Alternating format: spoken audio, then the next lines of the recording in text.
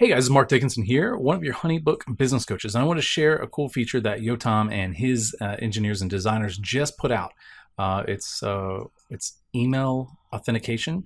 It's so that you can use your email address with Honeybook. So now your recipients are actually going to see an email come directly from you.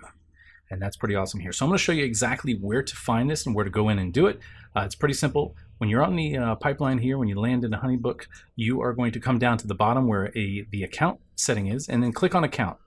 The first thing you're going to see here is a little bit of something new here. As you can see right here, email integration. Connect your Google account to have Honeybook files and messages come directly from your Gmail address.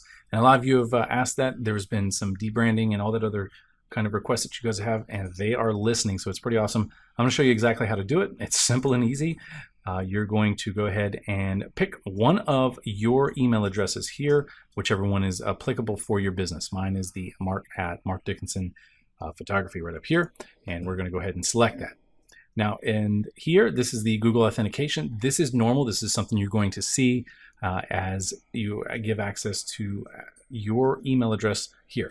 Now, remember, you're not giving access to your password or information, but it just wants to have offline access. So when you are logged out, that Honeybook can still send that email and redirect it and get it through your email address. So you want to make sure you click allow.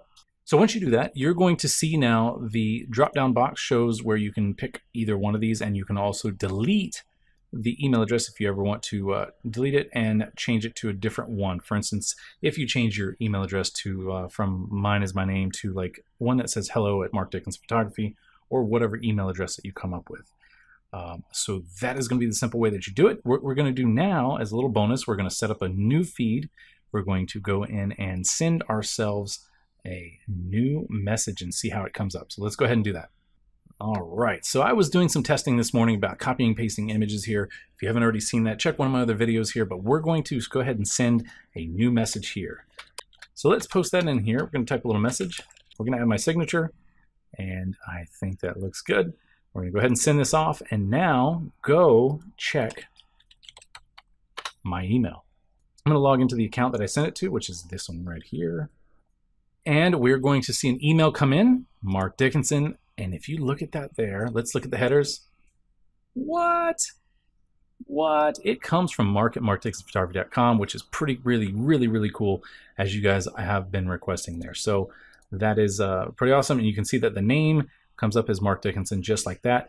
I am going to update it to make sure that it shows as Mark Dickinson Photography on my end. That's nothing that Honeybook did. That's just my email client showing that name as that. So I wanted to say Mark Dickinson Photography. You can change that in your settings there as well. So thanks everybody for watching. Thanks for liking and commenting. If you have a question at all about this, it's really simple and easy to integrate it, and they made it even easier by a two-step method to get it in there. So I recommend getting this set up so that way all your clients don't ever have that question of like, what is mailman? Or when they reply back to you outside of the Honeybook feed, you will always get it. You will always get those emails there, and because it is coming to and from your email address. So thanks again for watching, and I will see you next time.